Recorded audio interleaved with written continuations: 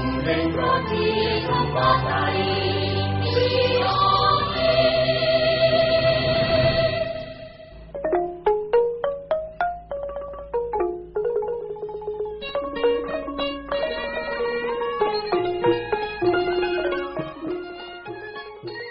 ្ញុំបាទណាត់សុភាពសូមជម្រាបសួរលោកអ្នកនាងដែលកំពុងស្ដាប់កម្មវិធីព័ត៌មានពេលល្ងាចរបស់ VOD ជាទីមេត្រីមេតិការព័ត៌មានសំខាន់ៗសម្រាប់ថ្ងៃច័ន្ទទី23ខែតុលាឆ្នាំ2017នេះរួមមានមេបកប្រឆាំងស្នើសហគមន៍អន្តរជាតិជួយស្ដារស្ថានភាពនយោបាយកម្ពុជាលោកហ៊ុនសែនថាកំពុងកាត់ទោសអ្នកក្បត់នឹងកិច្ចព្រមព្រៀងទីក្រុងប៉ារីសរួមទាំងព័ត៌មានសំខាន់ៗមួយចំនួនទៀតដែលនឹងជម្រាបជូនលោកអ្នកនាងស្ដាប់ជាបន្តបន្ទាប់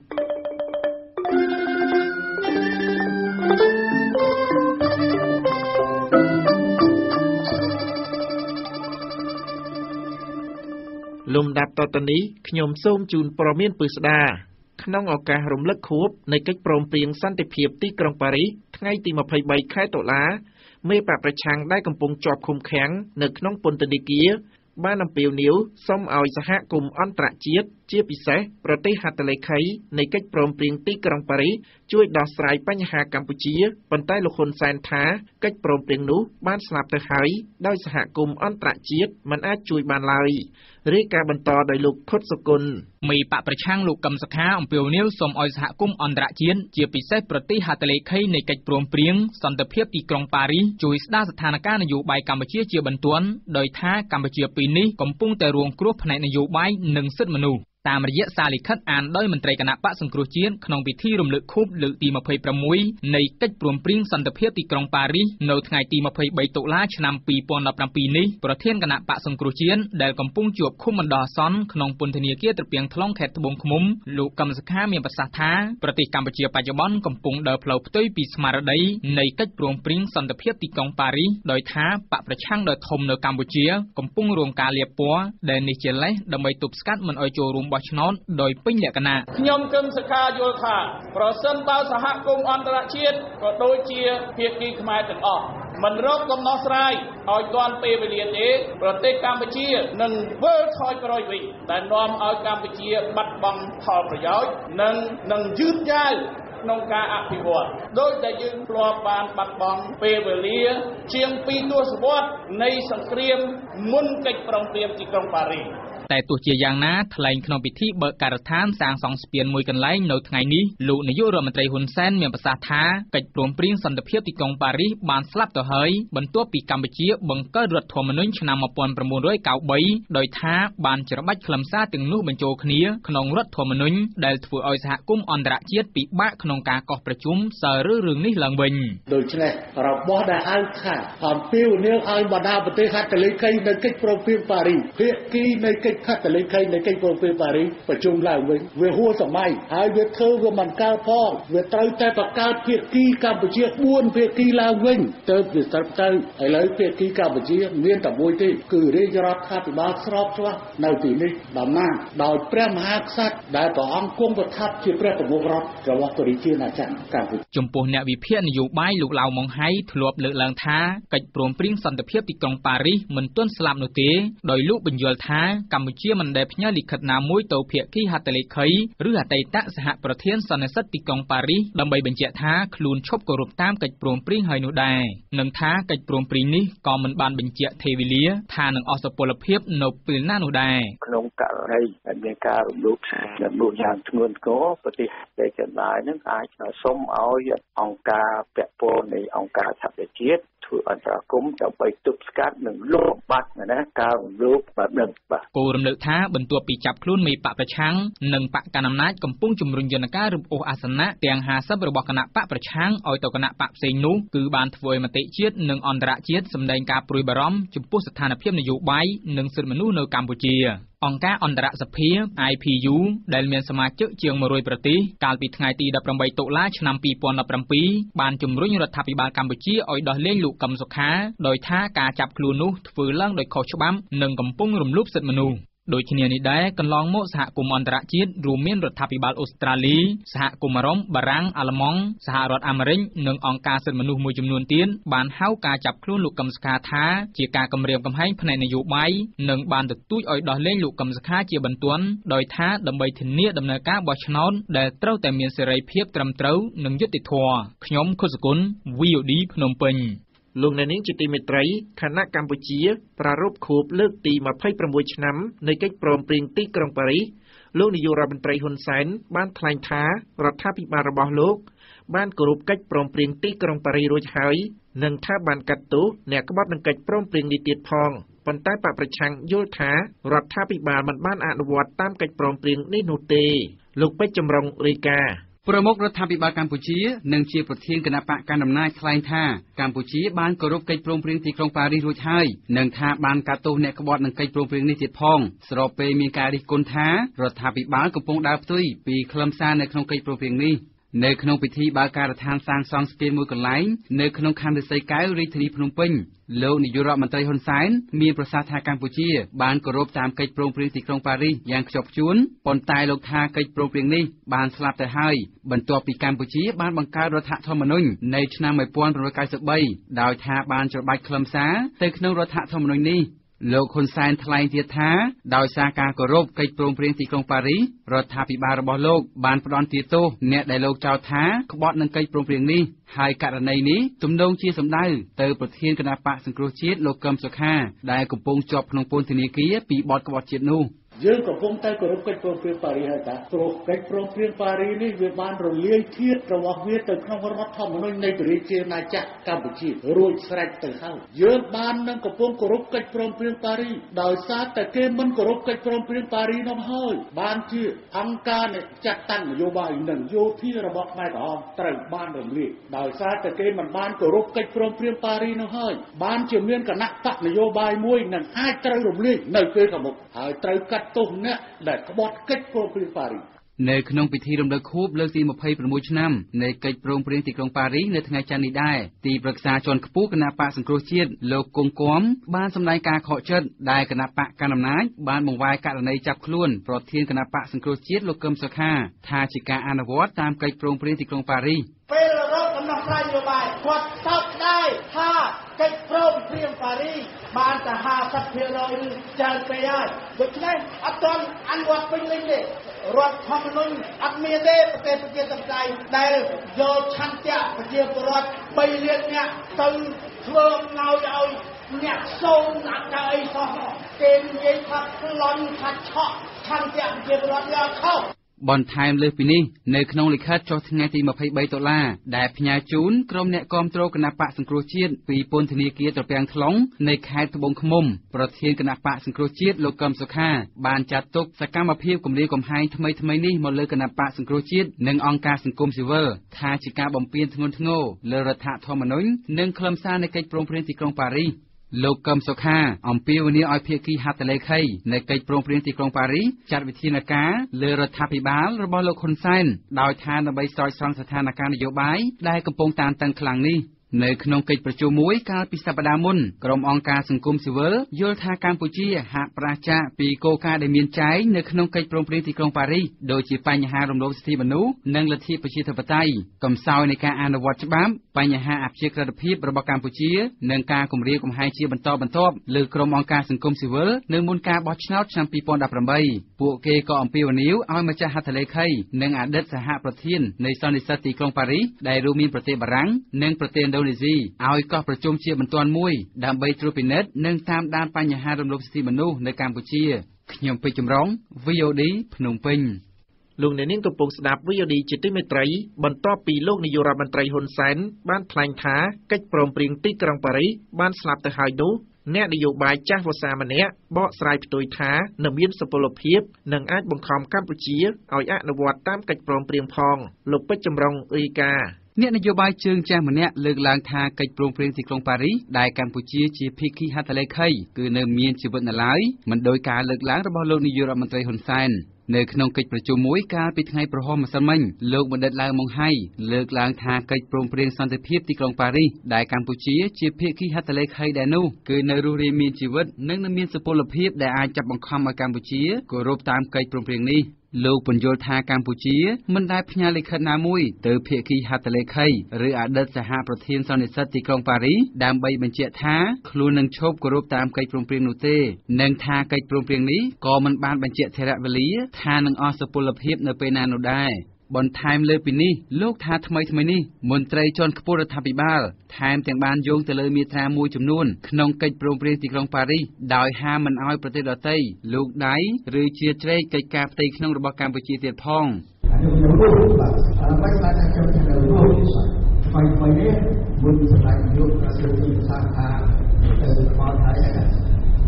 គឺ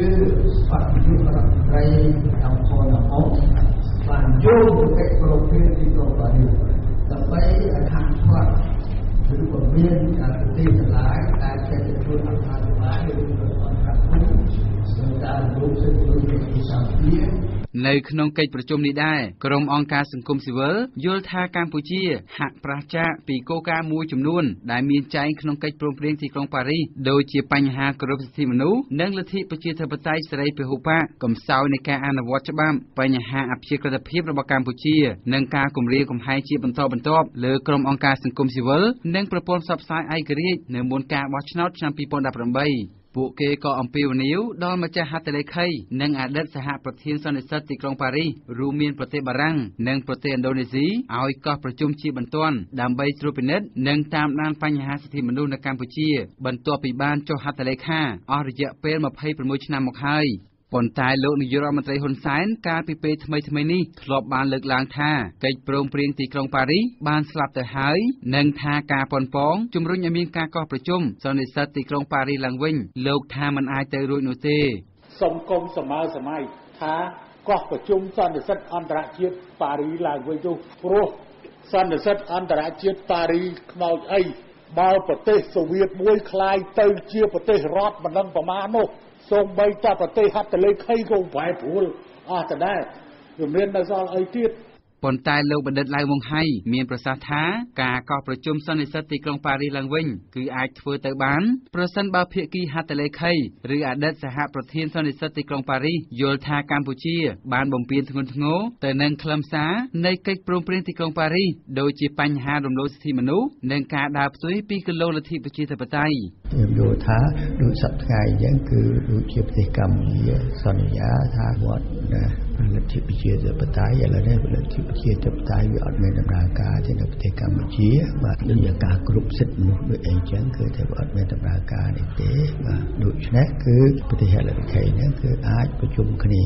ណាបានបាទពីរឿងសិទ្ធិមនុស្សនេះអស់រយៈពេល26ឆ្នាំមកហើយចាប់តាំងពីកម្ពុជាបានចុះហត្ថលេខាលើកិច្ចព្រមព្រៀងទីក្រុងប៉ារីសកាលពីថ្ងៃទី23ដុល្លារឆ្នាំ1991ដែលមានភាគីហត្ថលេខីចំនួន18ប្រទេសរួមទាំងប្រទេសមហាអំណាច5ផងបានទទួលដឹងឮក្នុងគោលបំណងបញ្ចប់សង្គ្រាមនិងកសាងសន្តិភាពពិតប្រាកដជូនកម្ពុជាខ្ញុំពេជ្រចម្រុង VOD ភ្នំពេញលោកអ្នកអាចផ្ដល់ព័ត៌មានមកកាន់ VOD តាមទូរស័ព្ទលេខ092 92 19 02និង060 50 50និង50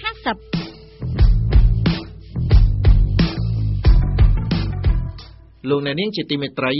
លោកនាយករដ្ឋមន្ត្រីហ៊ុនសែនបានប្រកាសថាលោកនឹងប្តឹងលោកលើឡៃស្រេងបន្ទាប់ពីអតីតមន្ត្រីជាន់ខ្ពស់ហ៊ុនស៊ិនប៉ិចរូបនោះត្រូវបានចោទថាបានប្រមាថព្រះមហាក្សត្រនិងបរិហាកេររូបលោកក្រោយសម្លេងសន្ទនាតាមទូរស័ព្ទត្រូវបានទម្លាយលើបណ្ដាញសង្គមសម្លេងសន្ទនាតាមទូរស័ព្ទរវាងលោកលើឡៃស្រេងអតីតរដ្ឋមន្ត្រីក្រសួងព័ត៌មាននិងក្រសួងអភិវឌ្ឍជនបទមកពីកូតាគណៈបកហ៊ុនស៊ិនប៉ិចនិងលោកស្រីគីលំអងត្រូវបានទម្លាយកាលពីថ្ងៃទី21ខែតុលានេះនៅលើទំព័រ Facebook មួយដែលធ្លាប់បានទម្លាយសម្លេងសន្ទនាឯកជនក្រុមមេដឹកនាំជាន់ខ្ពស់គណៈបកប្រឆាំងនាពេលកន្លងមកបន្ទាប់ពីសម្លេងសន្ទនានោះត្រូវបានទម្លាយថាអ្នកនាំពាក្យគណៈបកហ៊ុនស៊ិនប៉ិចលោកញ៉ែបប៊ុនចិនត្រូវបានសារព័ត៌មាន Fresh News ដកស្រង់សម្ដីចុះផ្សាយកាលពីថ្ងៃទី21ខែតុលាថាគណៈបករាជានិយមមួយនេះកំពុងពិចារណាដាក់ពាក្យប្តឹងលោកលើឡៃស្រេងដោយចោទអតីតសហការីរូបនោះថា បានប្រមាថព្រះមហាក្សត្រនិងប្រធានគណៈបកនេះគឺសម្ដេចក្រមព្រះនរោត្តម រណរដ្ឋទោះជាយ៉ាងណានៅក្នុងវីដេអូឃ្លីបថ្មីមួយទៀតដែលផ្សាយលើទំព័រ Facebook របស់លោកកាលពីថ្ងៃម្សិលមិញលោកលើឡាយស្រេងបានសម្ដែងការសុំទោសចំពោះព្រះមហាក្សត្រនិងលោកនាយករដ្ឋមន្ត្រីហ៊ុនសែននិងស្នើសុំឲ្យមានការចោទប្រកាន់លើលោកស្រីគីលំអងប៉ុន្តែលោកពុំបានថ្លែងសុំទោសចំពោះសម្ដេចក្រមព្រះនរោត្តម រណរដ្ឋនោះឡើយលោកអ្នកនាងជាទីមេត្រីចំណែកឯលោកនាយករដ្ឋមន្ត្រីហ៊ុនសែនឯនោះវិញបានអះអាងថារដ្ឋាភិបាលបានរៀបចំកញ្ចប់ថវិកាប្រមាណ$40 លានក្នុងមួយឆ្នាំសម្រាប់ផ្ដល់ទៅកម្មករក្នុងវិស័យកាត់ដេរបន្ថែមលើប្រាក់ខែរបស់ពួកគេដែលគ្រោងដំឡើងដល់$170ចាប់ពីដើមឆ្នាំក្រោយលោកហ៊ុនសែនបានលើកឡើងបែបនេះនៅក្នុងទំព័រ Facebook របស់លោកនៅថ្ងៃទី22ខែតុលាខណៈលោកបានជួបសំណេះសំណាលជាមួយនឹងក្រុមកម្មករកម្មការិនីរាប់ពាន់នាក់មកពីបណ្ដាខេត្តរោងចក្រនានានៅរាជធានីភ្នំពេញលោកហ៊ុនសែនបានរៀបរាប់នៅលើទំព័រ Facebook ផ្លូវការរបស់លោកថារដ្ឋាភិបាលត្រៀមថវិកាប្រមាណ$40 លានក្នុងមួយឆ្នាំសម្រាប់ផ្ដល់ទៅកម្មករដែលប្រាក់ទាំងនោះសម្រាប់បន្ថែម$5ក្នុងមួយខែលើប្រាក់ខែគោល$165ដើម្បីឲ្យប្រាក់ខែកម្មករនឹងឡើងដល់$170នៅដើមឆ្នាំក្រោយលោកហ៊ុនសែនលើកឡើងបន្តទៀតថាសប្តាហ៍ថ្ងៃប្រាក់ឈ្នួលគោលសម្រាប់កម្មករបានឡើងដល់$153ក្នុងមួយខែប៉ុន្តែចាប់ពីឆ្នាំ2018ខាងមុខប្រាក់ឈ្នួលគោលសម្រាប់កម្មករនឹងកើនឡើងដល់$170ហើយបូកនឹងប្រាក់អត្ថប្រយោជន៍ផ្សេងៗទៀតដែលលោកនាយករដ្ឋមន្ត្រីថាគឺអាចបានច្រើនជាង$200ក្នុងមួយខែលោកអ្នកនាងជាទីមេត្រីកាលពីម្សិលមិញលោកនាយករដ្ឋមន្ត្រីហ៊ុនសែនក៏បានអំពាវនាវទៅមេដឹកនាំគណៈបកប្រឆាំងនៅតាមមូលដ្ឋានឲ្យចុះចូលជាមួយនឹងគណៈបកកណ្ដាលអំណាចប្រសិនបើពួកគេចង់រក្សាតំណែងរបស់ពួកគេមុនពេលគណៈបកប្រឆាំងត្រូវបានរំលាយពាក់ព័ន្ធនឹងករណីនេះមេឃុំនិងចៅសង្កាត់គណៈបកសង្គ្រោះជាតិមួយចំនួនបានប្រកាសជំហរថាពួកគេមិនចុះចូលជាមួយនឹងគណៈបកកណ្ដាលអំណាចក្បត់ឆន្ទៈប្រជាពលរដ្ឋដែលបោះឆ្នោតគាំទ្រគណៈបកសង្គ្រោះជាតិឡើយកញ្ញាខណ្ឌលក្ខណៈរាយការណ៍មេឃុំនិងចៅសង្កាត់របស់គណៈបកសង្គ្រោះជាតិមួយចំនួននៅថ្ងៃច័ន្ទនេះបានប្រកាសចំហថាពួកគេនឹងមិនចុះចូលជាមួយគណៈបកប្រជាជនកម្ពុជាដោយការថ្លែងរបស់លោកនាយករដ្ឋមន្ត្រីឡើយបើទោះបីជាគណៈបកនេះត្រូវរំលាយកាលពីថ្ងៃទី22ខែតុលាឆ្នាំ2017លោកនាយករដ្ឋមន្ត្រីហ៊ុនសែនបានផ្ដាំទៅមេដឹកនាំតាមមូលដ្ឋានរបស់គណៈបកប្រឆាំងឲ្យចុះចូលជាមួយគណៈបកកណ្ដាលអំណាចបើពួកគេចង់រក្សាតំណែងរបស់ពួកគេបន្ទាប់ពីគណៈបកប្រឆាំងត្រូវរំលាយពាក់ព័ន្ធរឿងនេះចៅសង្កាត់អូចាក្នុងខេត្តបាត់ដំបងកញ្ញាសិនច័ន្ទពៅរសេតមានប្រសាសន៍ថាបើទោះបីគណៈបកសង្គ្រោះជាតិត្រូវរំលាយក៏កញ្ញាមិនចុះចូលជាមួយគណៈបកប្រជាជនដោយក្បត់ឆន្ទៈប្រជាពលរដ្ឋនោះទេមិនថាខ្ញុំឬសមាជិកក្រុមប្រឹក្សាដទៃទៀតគឺដាច់ខាតមិនចោះញោមឬមួយក៏ចោះចូលជាមួយសម្ដេចនាយកដាច់ខាតពីព្រោះការបោះឆ្នោតខែ6ឆ្នាំ2017កន្លងមកគឺជាការបោះឆ្នោតរបស់ម៉ាត់មានន័យថាប្រជាពលរដ្ឋបោះឆ្នោតឲ្យគណៈបកអញ្ចឹងបើសិនជាយើងដែលបានជាប់ឆ្នោតពីប្រជាពលរដ្ឋហើយយើងបែរទៅជាចោះចូលទៅគណៈបកមួយដែលប្រជាពលរដ្ឋមិនពេញចិត្តសំខាន់គឺតំណាងប្រជាពលរដ្ឋហ្នឹងគឺវាអស់តម្លៃវាអត់មានតម្លៃអីតទៅសោះសម្រាប់ប្រជាពលរដ្ឋចំណែកចៅសង្កាត់សាលាកំរើកក្រុងសៀមរាបលោកចិនសុងឯងលើកឡើងប្រហាក់ប្រហែលគ្នាថាតំណែងរបស់លោកបច្ចុប្បន្នគឺការចេញពីការបោះឆ្នោតរបស់ប្រជាពលរដ្ឋដូចនេះបើទោះបីគណៈបកលោកត្រូវរំលាយក៏លោកមិនចោះចូលជាមួយគណៈបកកណ្ដាលអំណាចដែរសូមបញ្ជាក់ថា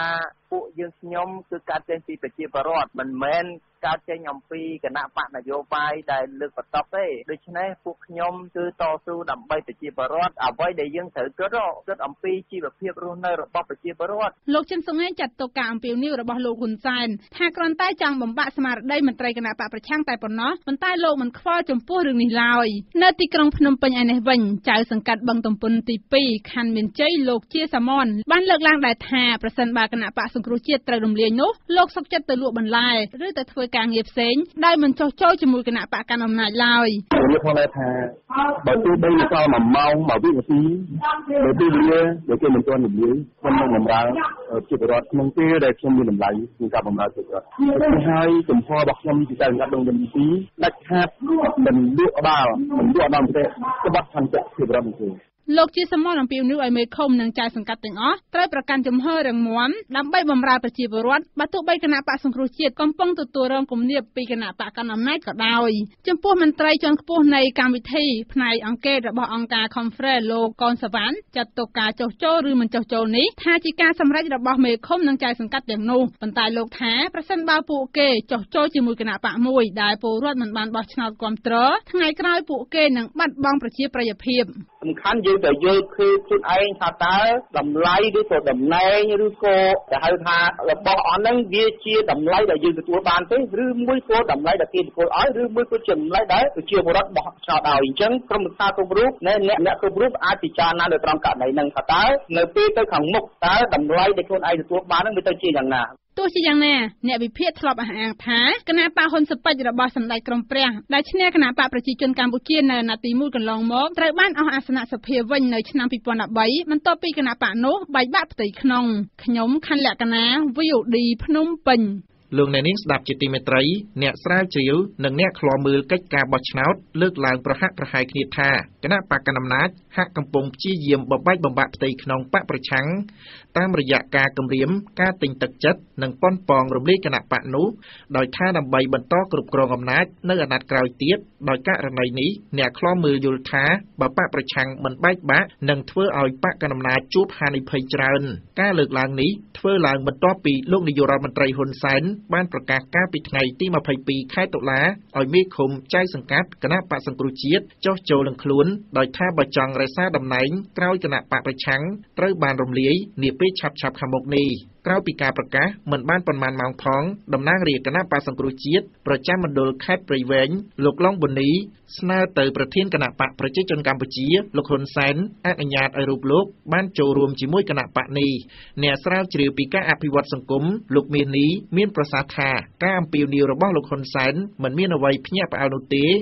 ដោយថារាល់អាណត្តិនៅពេលជិតដល់ការបោះឆ្នោតថ្នាក់ជាតិមេដឹកនាំបកប្រឆាំងរូបនោះតែងតែអំពាវនាវឲ្យអ្នកនយោបាយបកប្រឆាំងចុះចូលជាមួយនឹងបករបស់ខ្លួនលោកហៅការអំពាវនាវនោះថាជាការបំបែកបំបាក់ផ្ទៃក្នុងបកប្រឆាំងដើម្បីឈានទៅដល់ការបន្តគ្រប់គ្រងអំណាចនៅអាណត្តិក្រោយករណីនេះលោកថាប្រសិនបើមន្ត្រីបកប្រឆាំងទាំងថ្នាក់លើនិងថ្នាក់ក្រោមមិនបែកបាក់ផ្ទៃក្នុងហើយទោះជាឈានដល់ការរំលាយបកក៏ដោយលោកថាអ្នកដែលជួបផលវិបាកច្រើនគឺគណៈបកកណ្ដាលអំណាចវាអាចថាការជាតិវាអាចត្រូវការពេលវេលារកមនុស្សអីរើសមនុស្សឬអីដាក់ទៅវិញណាហើយការរើសមនុស្សដាក់ហ្នឹងក៏មិនច្បាស់ថាគណៈបកកណ្ដាលនឹងអាចរកមនុស្សបានដែលនឹងអាចជួយទៅ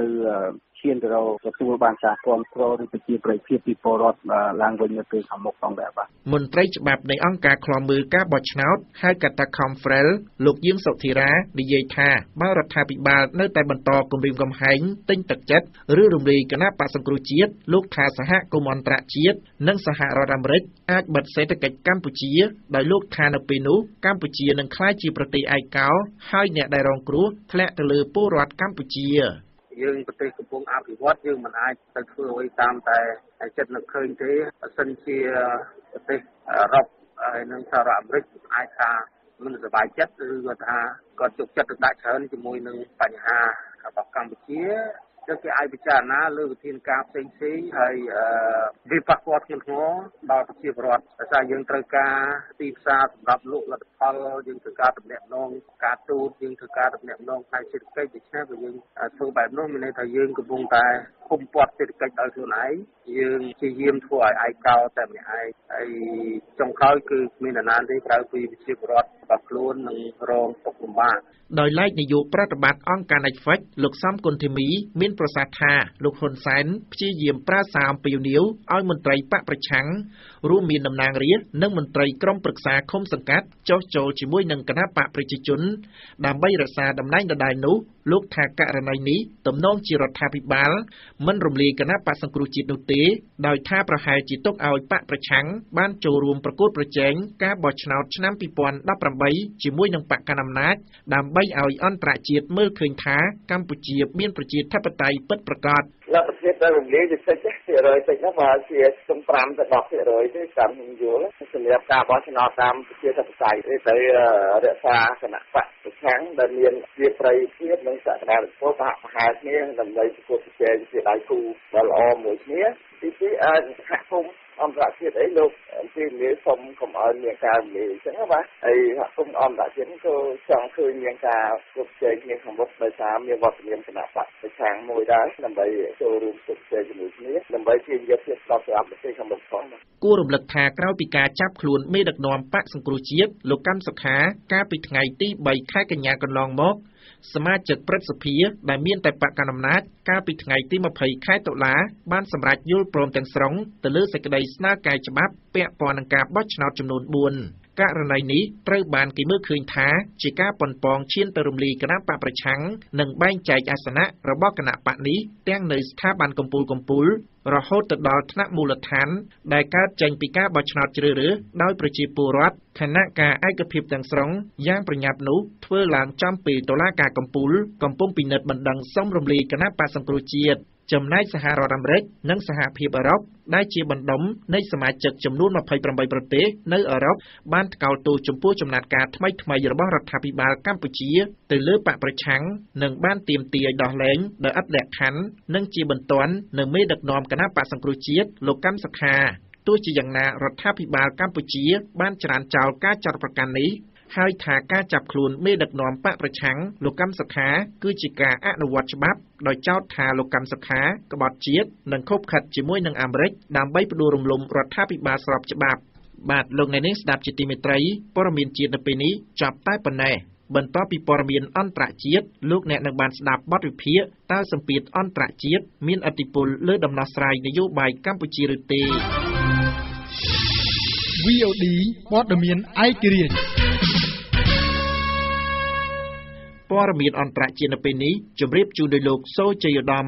បាទលោកអ្នកនាងស្ដាប់ជាទីមេត្រីសម្រាប់ព័ត៌មានអន្តរជាតិនៅពេលនេះយើងចាប់ផ្ដើមជាមួយនឹងព័ត៌មានស្ដីពីគ្រោះថ្នាក់រអិលបាក់ដីនៅការដ្ឋានសំណង់មួយកន្លែងនៅក្នុងប្រទេសម៉ាឡេស៊ីដោយបានសម្លាប់មនុស្សយ៉ាងតិច11នាក់មនុស្ស11នាក់ដែលភាគច្រើនជាកម្មករបរទេសនោះត្រូវបានសម្លាប់នៅក្នុងគ្រោះថ្នាក់រអិលបាក់ដីនៅឯការដ្ឋានសាងសង់មួយកន្លែងស្ថិតនៅលើកោះពេណាំងប្រទេសម៉ាឡេស៊ីកាលពីថ្ងៃម្សិលមិញនេះខណៈដែលអ្នកស្រុកផ្ទុះកំហឹងកាន់តែខ្លាំងចំពោះគ្រោះថ្នាក់នេះដោយយោងតាមសេចក្តីរាយការណ៍របស់ទីភ្នាក់ងារព័ត៌មាន AFP ដោយបានដកស្រង់សម្ដីមន្ត្រីម៉ាឡេស៊ី AFP បានរាយការណ៍បន្តថាផ្ទាំងដីដ៏ធំបានរអិលធ្លាក់ពីជញ្ជាំងភ្នំកាលពីព្រឹកថ្ងៃសៅរ៍និងបានធ្លាក់កប់លើមនុស្សខណៈដែលពួកគេកំពុងធ្វើការនៅអគារលំនៅឋានមួយនៅលើកោះនោះដែលសម្បូរទៅដោយភ្ញៀវទេសចរក្រុមអាជ្ញាធរម៉ាឡេស៊ីដំបូងឡើយបាននិយាយថាកម្មករបរទេស13នាក់និងមេការសំណង់ជនជាតិម៉ាឡេស៊ីម្នាក់បានកប់នៅក្រោមដីភក់នៅឯការដ្ឋានសំណង់នោះប៉ុន្តែមន្ត្រីសង្គ្រោះត្រូវបានសារព័ត៌មានម៉ាឡេស៊ីដកស្រង់សម្ដីចុះផ្សាយថាចំនួនមនុស្សកប់នៅក្រោមដីមាន11នាក់ខណៈដែលកម្មករ3នាក់ទៀតបានរត់គេចផុតពីគ្រោះថ្នាក់នោះកម្មករ3នាក់ដែលគេចផុតពីដីបាក់កប់លើនោះត្រូវបានបញ្ជូនទៅព្យាបាលនៅឯមន្ទីរពេទ្យអាជ្ញាធរម៉ាឡេស៊ីបានឲ្យដឹងថាសពកម្មករ7នាក់ត្រូវបានគេរកឃើញនៅល្ងាចថ្ងៃអាទិត្យកន្លងមកនេះក្នុងនោះមានកម្មករបង់ក្លាដេស2នាក់ឥណ្ឌូនេស៊ី2នាក់កម្មករ2នាក់មកពីភូមានិងម្នាក់ទៀតមិនត្រូវបានគេស្គាល់អត្តសញ្ញាណនោះទេកម្មករចំណាក់ស្រុកជាច្រើនត្រូវបានជួលឲ្យធ្វើការនៅក្នុងឧស្សាហកម្មនានាដែលប្រើប្រាស់កម្លាំងសុទ្ធនិងទទួលបានប្រាក់កម្រៃទាបដូចជាវិស័យសំណង់នៅក្នុងប្រទេសនេះបាទលោកអ្នកនាងស្ដាប់ជាទីមេត្រីព័ត៌មានដាច់ដោយឡែកមួយទៀតទាក់ទងនឹងទំនាក់ទំនងអាមេរិកនិងឥណ្ឌូនេស៊ីបន្ទាប់ពីអាមេរិកមិនអនុញ្ញាតឲ្យប្រមុខកងទ័ពឥណ្ឌូនេស៊ីជាន់ទឹកដីរបស់ខ្លួនឥណ្ឌូនេស៊ីបានព្យាយាមស្វែងរកការពន្យល់ពីក្រសួងការបរទេសអាមេរិកបន្ទាប់ពីប្រទេសនេះបានបដិសេធមិនឲ្យប្រមុខកងទ័ពឥណ្ឌូនេស៊ីជាន់ទឹកដីអាមេរិកនេះដោយយោងតាមការចុះផ្សាយរបស់ទីភ្នាក់ងារព័ត៌មាន Reuters ដោយបានដកស្រង់សម្ដីរបស់មន្ត្រីយោធាឥណ្ឌូនេស៊ីអគ្គមេបញ្ជាការកងទ័ពឥណ្ឌូនេស៊ីលោកឧត្តមសេនីយ៍ការទូតណូម៉ានធីយ៉ូគ្រោងនឹងឡើងយន្តហោះកាលពីថ្ងៃសៅរ៍សប្តាហ៍មុននៅពេលក្រុមហ៊ុនអាកាសចរបានផ្ដល់ដំណឹងដល់លោកថាផ្នែកការពារព្រំដែននិងគយអាមេរិកបានបដិសេធមិនឲ្យរូបលោកជាន់ទឹកដីអាមេរិកនោះទេ នេះដោយយោងតាមអ្វីដែលអ្នកនាំពាក្យយោធាឥណ្ឌូនេស៊ីលោកវូយ៉ាន់តូបានថ្លែងនៅក្នុងសន្និសីទសារព័ត៌មានមួយនៅទីក្រុងសាកាតា អ្នកនាំពាក្យរូបនេះបាននិយាយថាអគ្គមេបញ្ជាការកងទ័ពឥណ្ឌូនេស៊ីក្រុងធ្វើដំណើរទៅអាមេរិកទៅតាមការអញ្ជើញរបស់ឧត្តមសេនីយ៍ Joseph Dunford ដែលជាប្រធានសេនាធិការចម្រុះកងទ័ពអាមេរិកដើម្បីចូលរួមសន្និសីទប្រមុខការពារជាតិស្ដីពីការប្រយុទ្ធប្រឆាំងនិងចលនាហិង្សាជ្រុលនិយមដែលក្រុងរៀបចំធ្វើឡើងនៅទីក្រុង Washington មន្ត្រីយោធាឥណ្ឌូនេស៊ីប្រាប់ថាពុំបានដឹងពីមូលហេតុដែលអាមេរិកមិនអោយប្រមុខកងទ័ពរបស់ខ្លួនចូលទៅកាន់ទឹកដីអាមេរិកនោះទេហើយលោកបន្ថែមថាប្រមុខកងទ័ពឥណ្ឌូនេស៊ីមិនមានបញ្ហាអ្វីនោះទេអំឡុងពេលលោកធ្វើដំណើរទៅអាមេរិកកាលពីខែកុម្ភៈឆ្នាំមុនរដ្ឋមន្ត្រីការបរទេសឥណ្ឌូនេស៊ីបានប្រាប់អ្នកយកព័ត៌មានថាឥណ្ឌូនេស៊ីបានស្នើទៅអាមេរិកក្រសួងការបរទេសអាមេរិកព្រមទាំងស្ថានទូតអាមេរិកប្រចាំនៅទីក្រុងសាកាតាឲ្យបញ្ជាអំពីបញ្ហានេះហើយរហូតមកដល់ពេលនេះនៅមិនទាន់ទទួលបានការបកស្រាយពន្យល់ណាមួយពីភាគីអាមេរិកនៅឡើយទេបាទលោកអ្នកនាងស្ដាប់ជាទីមេត្រីយើងបញ្ចប់ព័ត៌មានអន្តរជាតិនៅពេលនេះជាមួយនឹងការតាមដាននយោបាយនៅក្នុងប្រទេសជប៉ុនមួយថ្ងៃក្រោយពីការបោះឆ្នោតមុនអាណត្តិទីភ្នាក់ងារព័ត៌មាន Reuters បានផ្សាយថាបកកណ្ដាលអំណាចរបស់លោកនាយករដ្ឋមន្ត្រីជប៉ុនស៊ីនស៊ូអាបេបានទទួលជ័យជំនះយ៉ាងធំនៅក្នុងការបោះឆ្នោតមុនអាណត្តិកាលពីថ្ងៃអាទិត្យម្សិលមិញនេះដែលនឹងផ្ដល់ឱកាសឲ្យលោកក្លាយទៅជានាយករដ្ឋមន្ត្រីកាន់តំណែងយូរជាងគេនៅក្នុងប្រវត្តិសាស្ត្រជប៉ុននិងជំរុញដល់ជំហររបស់លោកក្នុងការកែប្រែរដ្ឋធម្មនុញ្ញសន្តិភាពនិយមរបស់ប្រទេសនេះដោយបានតាមដានលទ្ធផលនៃការបោះឆ្នោតដែលប្រកាសដោយប្រព័ន្ធផ្សព្វផ្សាយក្នុងស្រុកនោះ Reuters បានរាយការណ៍ថាក្រុមសម្ព័ន្ធដែលដឹកនាំដោយគណៈបកប្រជាធិបតេយ្យសេរីរបស់លោកអាបេបានទទួលអាសនៈសរុប321ដែលធ្វើឲ្យក្រុមនេះឈ្នះបានអាសនៈ 2/3 ជាសម្លេងភាគច្រើនដាច់ខាតនៅក្នុងចំណោមអាសនៈសរុប465នៅក្នុងរដ្ឋសភាជាជំនះដ៏ធំនេះបានធានាថាលោកអាបេដែលបានចូលកាន់តំណែងជាថ្មីកាលពីខែធ្នូឆ្នាំ2012នោះនឹងបន្តដឹកនាំប្រទេសជប៉ុនសម្រាប់អាណត្តិទី3មានរយៈពេល3ឆ្នាំក្នុងនាមជាមេដឹកនាំបកប្រជាធិបតេយ្យសេរីនៅខែកញ្ញាឆ្នាំក្រោយនេះហើយក៏នឹងក្លាយទៅជានាយករដ្ឋមន្ត្រីជប៉ុនកាន់តំណែងយូរជាងគេផងដែរជាជំនះនេះក៏មានន័យផងដែរថាយុទ្ធសាស្ត្រកំណើនសេដ្ឋកិច្ចរបស់លោកអាបេដែលផ្ដោតលើគោលនយោបាយបន្ធូរបន្ថយរូបិយវត្ថុនោះនឹងនៅតែបន្តទៅមុខទៀតលទ្ធផលផ្លូវការនៃការបោះឆ្នោតដែលត្រូវបានរៀបចំធ្វើឡើងចំពេលដែលប្រទេសជប៉ុនរងព្យុះទីហ្វុងកាលពីថ្ងៃម្សិលមិញនោះត្រូវបានគេរំពឹងថានឹងប្រកាសជាសាធារណៈនៅថ្ងៃច័ន្ទនេះជាជំនះរបស់លោកអាបេនៅក្នុងការបោះឆ្នោតនេះនឹងជួយពង្រឹងគោលជំហររបស់លោកដែលប៉ុនប៉ងកែប្រែរដ្ឋធម្មនុញ្ញត្រង់មាត្រា9ដែលបានកំណត់ឲ្យកងទ័ពជប៉ុនមានតួនាទីត្រឹមការពារខ្លួនតែប៉ុណ្ណោះតែនោះគឺជារដ្ឋធម្មនុញ្ញត្រូវបានសរសេរឡើងដោយអាមេរិកនៅក្រោយការបញ្ចប់ទៅនៃសង្គ្រាមលោកលើកទី2លោកអ្នកអាចស្ដាប់ឬអានព័ត៌មាន VOD ឡើងវិញតាមរយៈគេហទំព័រ www.vodhotnews.com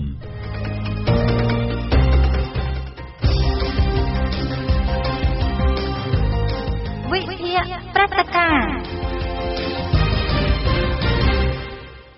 អ្នកតាមដានអះអាងថាកម្ដៅនយោបាយពេលនេះបានរុញកម្ពុជាដល់ផ្លូវបំបែកមួយអាចនៅបន្តដើរលើគន្លងប្រជាធិបតេយ្យឬអាចវិលត្រឡប់ទៅរករបបដឹកនាំបែបផ្ដាច់ការដូចពីអតីតកាលវិញក៏ថាបានខណៈមេដឹកនាំបកប្រឆាំងត្រូវបានចាប់ខ្លួនច្បាប់មួយចំនួ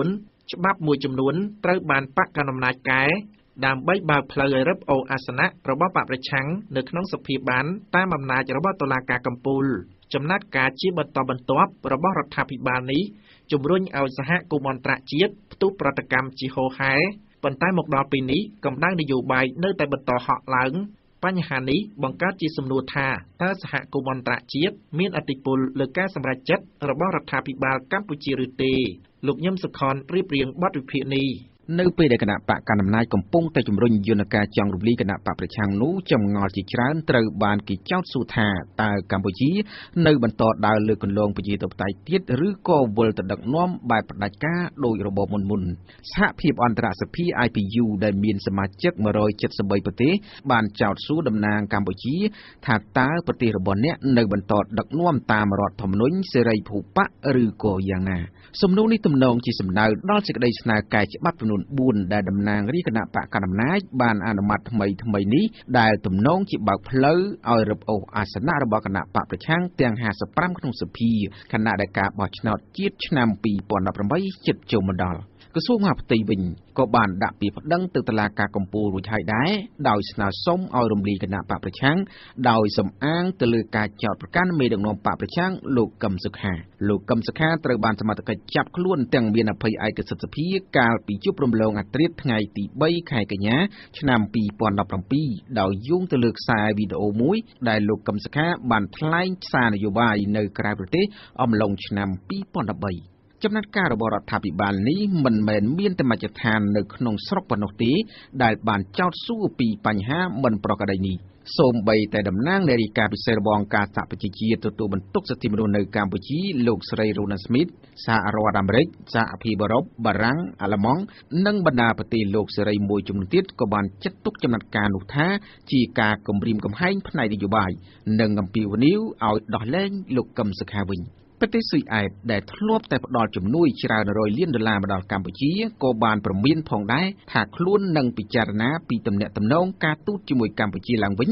បើការគោរពសិទ្ធិមនុស្សនៅតែមានរូបភាពអាក្រក់និងថាបើបកប្រឆាំងត្រូវបានគេរំលាយមែននោះប្រតិកម្មទាំងនេះមានឥទ្ធិពលដល់ដំណោះស្រាយនយោបាយនៅកម្ពុជាឬទេនាយកប្រតិបត្តិមជ្ឈមណ្ឌលសម្ព័ន្ធភាពការងារនិងសិទ្ធិមនុស្សលោកមឿនដុល្លារបានលើកឡើងថាកំណើនសេដ្ឋកិច្ចរបស់កម្ពុជាក្នុងវិស័យកាត់ដេរលោកថាស្ទើរតែ 80% ពឹងលើទីផ្សារសហរដ្ឋអាមេរិកនិងសហភាពអឺរ៉ុបនិងបណ្ដាប្រទេសលោកសេរីមួយចំនួនទៀតលោកមឿនដុល្លារវិភាគថាចង់មិនចង់រដ្ឋាភិបាលកម្ពុជាមិនអាចងាកចេញពីគន្លងប្រជាធិបតេយ្យតាមរយៈការជំរុញរបស់សហគមន៍អន្តរជាតិហើយបណ្ដោយឲ្យសេដ្ឋកិច្ចរបស់ខ្លួនដាំក្បាលចុះនោះទេចឹងក៏សុយអែតគេ review គេសើរើកិច្ចព្រមព្រៀងពាណិជ្ជកម្មឬក៏ការធ្វើពាណិជ្ជកម្មជាមួយនឹងស្រុកខ្មែរវាអាចធ្វើឲ្យប៉ះពាល់ធ្ងន់ធ្ងរទៅដល់វិស័យកាត់ដេរនឹងឯងបាទហើយបើវិស័យកាត់ដេរប៉ះពាល់ហើយគឺសេដ្ឋកិច្ចខ្មែរយើងនឹងវាអាចនឹងដាំក្បាលចុះហើយដូចជារឿងនឹងវាកាត់ឡើងចឹងមែនណាអញ្ចឹងជារួមមកសម្ពាធអន្តរជាតិនៅតែមានហើយអន្តរជាតិទាំងអស់ហ្នឹងគឺនៅតែមានកាតព្វកិច្ចមួយក្នុងការធានាថាប្រទេសកម្ពុជានឹងដើរលើគន្លងប្រជាធិបតេយ្យសេរីពហុបកដោយដែលបានចែងនៅក្នុងកិច្ចព្រមព្រៀងកុងប៉ារីសចឹងបាទលោកមឿនដុល្លារលើកឡើងទៀតថាកាតព្វកិច្ចមួយទៀតដែលរដ្ឋាភិបាលមិនអាចងាកចេញពីការជំរុញរបស់សហគមន៍អន្តរជាតិបាននោះលោកថាគឺកតិកាសញ្ញាអន្តរជាតិស្តីពីសិទ្ធិពលរដ្ឋនិងសិទ្ធិនយោបាយរួមទាំងស្មារតីនៃរដ្ឋធម្មនុញ្ញដោយសារកម្ពុជាជាសមាជិករបស់អង្គការសហប្រជាជាតិហើយដោយសារកម្ពុជាមានជាប់កាតព្វកិច្ចច្រើនជាមួយនឹងលិខិតទុកកអន្តរជាតិដែលខ្លួនបានចុះហត្ថលេខាយកមកអនុវត្តហ្នឹងហើយជាពិសេសប្រទេសមួយចំនួនទាំង18ប្រទេសដែលបានចុះហត្ថលេខាទៅលើកិច្ចព្រមព្រៀងកុងប៉ារីសកន្លងមកណា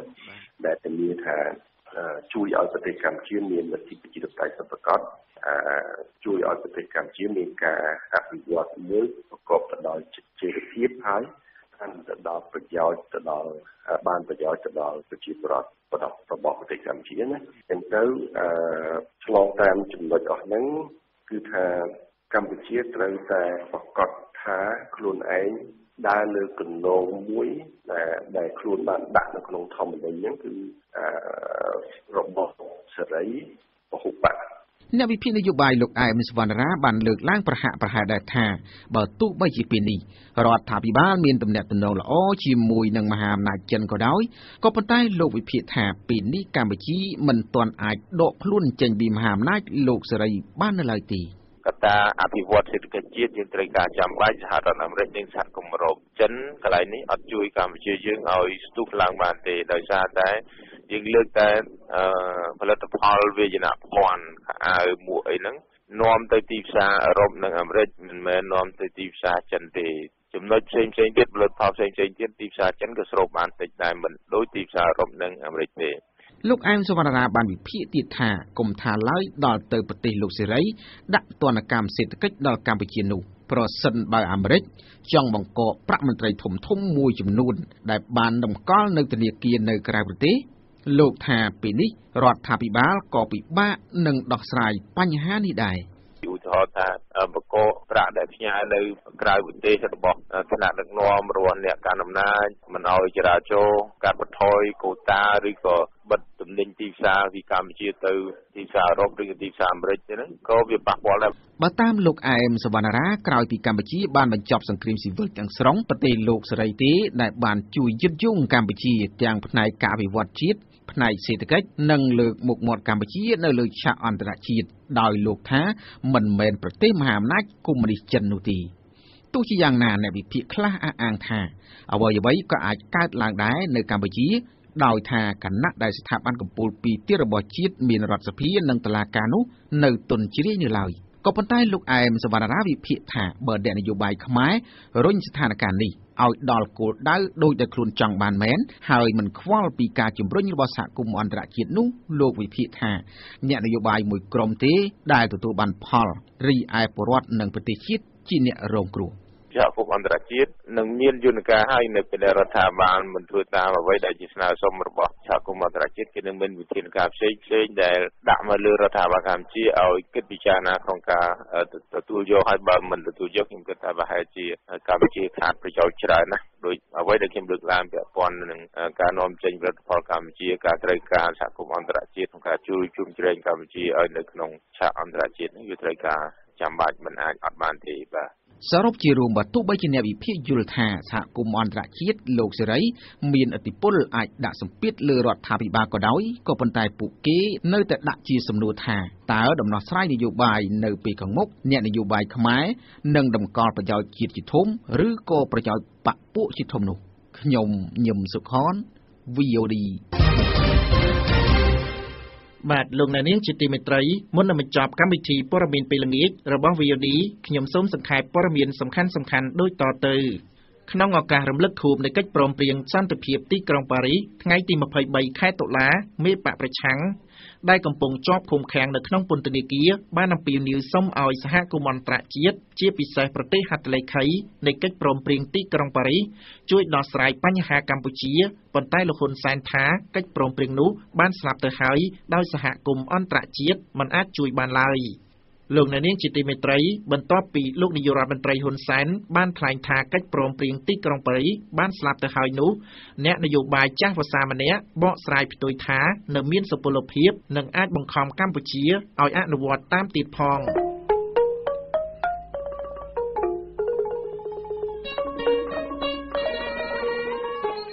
លោកអ្នកនាងស្ដាប់ជាទីមេត្រីកម្មវិធីព័ត៌មានពេលល្ងាចរបស់ VOD ដែលបានផ្សាយជូនលោកអ្នកនាងស្ដាប់នៅពេលនេះចប់តែប៉ុណ្ណេះខ្ញុំបានណាតសុភាពរួមទាំងសហការីទាំងអស់សូមអរគុណនិងសូមជម្រាបលា